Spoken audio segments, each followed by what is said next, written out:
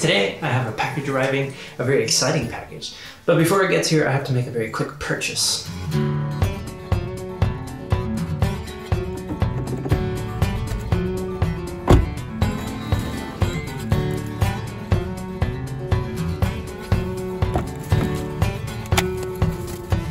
Okay, got what I need, and now we wait.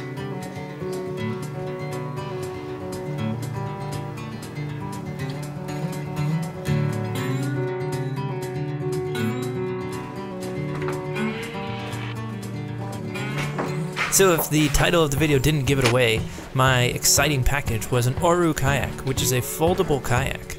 This particular Oru Kayak is the Bay ST, and as soon as I got it, I put it together. I wanted to put it together before I went out in public so I wouldn't make a fool of myself. And so I put it together in the house as a practice run, and then I almost immediately took it out to go see what I could do with it on the water.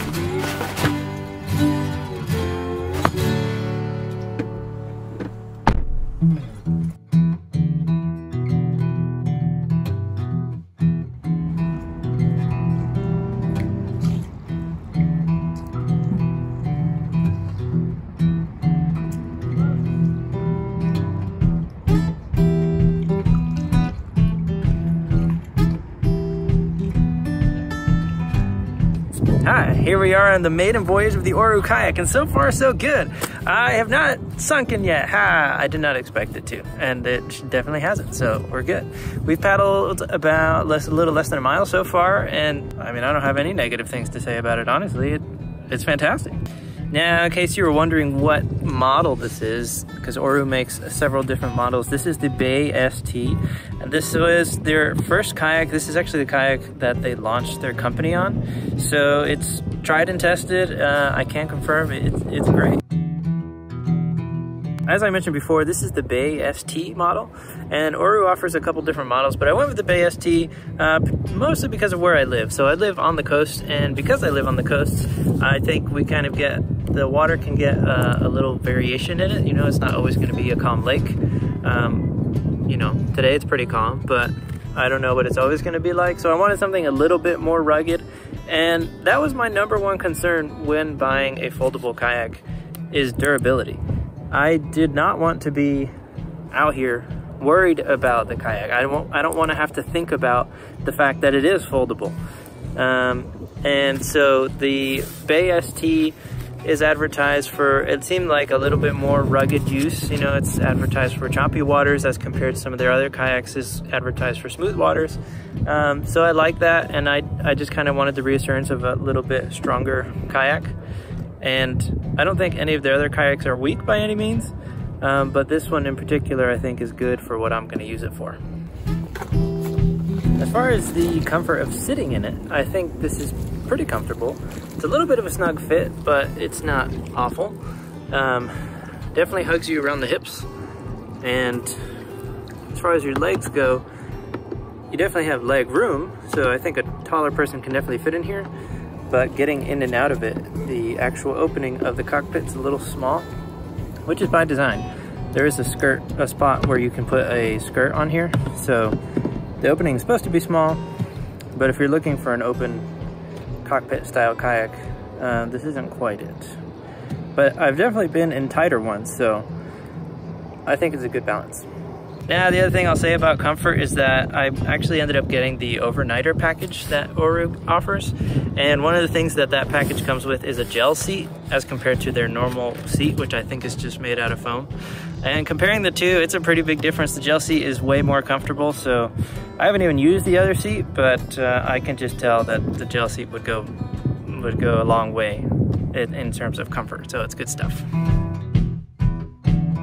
Now, some of the other things that the overnighter package brings are the gel seat, which I already mentioned, but it also comes with a paddle. So basically, as soon as you get the boat, you're ready to go in the water because it comes with a paddle. And then it also comes with float bags that you can put on the front and the back of the boat on the inside. So that way, if you do take on water, the boat will still float. It won't sink to the bottom, which is kind of nice. And the last thing that it brings is a bag, which is basically a backpack. So once the boat is folded up, you can put it in the backpack. And then if you want to walk with it or hike with it somewhere a little more remote, or you just want a more comfy way to carry it, you can just put it on the back with the backpack, so that's kind of nice.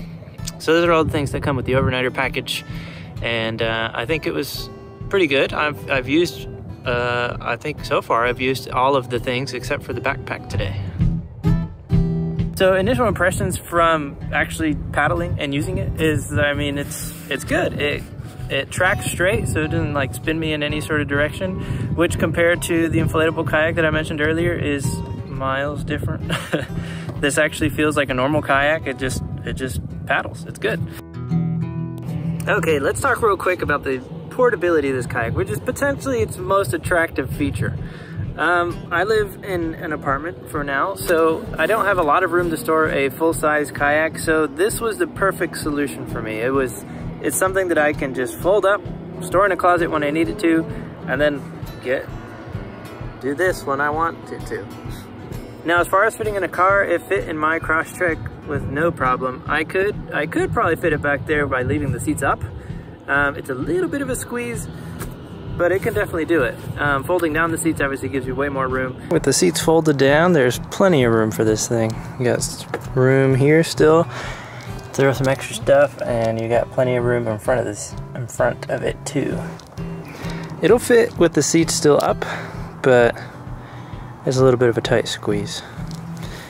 Either way, it is as advertised, very portable. Now, the other thing about portability with this thing is that it's super light, which is kind of nice. Compared to a normal kayak, I think it makes a big difference. This kayak weighs about 30-ish pounds, and it's kind of a weird feeling because you see this thing in front of you, which clearly is a kayak, but when you lift it up, it is way lighter than any kayak that I've ever lifted. So that's kind of cool. Definitely makes it nice to carry and bring up close to the water. So I like that. So how is it to put together? Is it fast to deploy? I would say yes. So I think the answer is yes if you practice a little bit. So when I first got it, I opened it up and I basically immediately put it together because I wanted to practice it before I got out here to go put it together, which I think is smart because it just took us a little longer the first time I did it. But the second time around, I didn't even need to watch the video or do anything. I just knew how to put it together. So it's pretty easy to put together, I would say. So something that I saw when I was doing some research on this kayak is that it has a little bit of a learning curve, and I didn't know what that quite meant, but apparently, especially for newer kayakers, this boat can take some getting used to. And I've kayaked some in the past, but I wasn't quite sure what that meant. So I think in the past I've ridden some wider boats, and this one's a little bit more slender, a little more narrow. So especially at the beginning, I kind of felt like if I shifted my body weight too much, I felt a little off balance. So I think that's what that meant. But as they said, within one kayak or within one paddling session, you should pretty much be used to it. And I think that's the case. I've pretty much figured out where the balancing point is, so I don't feel off balance. I feel good. Okay, so I hope you enjoyed this video of the maiden voyage of this Oru kayak. Again, this is the maiden voyage. This is the first time I've been out with it on the water. So this is just my initial thoughts and impressions. I plan to make a full review video once I've had a chance to use it some more. And I'll be making several other videos of some of the stuff that I do with it. So definitely looking forward to it. I hope you found this helpful. Thanks for watching.